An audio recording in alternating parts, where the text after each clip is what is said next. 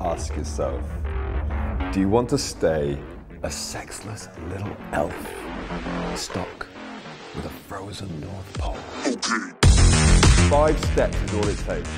Or be the guy who goes home and gets up any chimney he wants. Underemployed internet misogynist.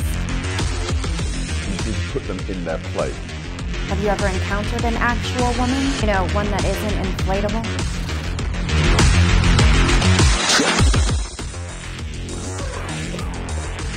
It's about how do we wrestle with our morals when we also have these needs. I'm seeing it from the male's perspective, how he's struggling to get close with this girl. It's not very worthy and sentimental. Striking, thought-provoking. Relevant?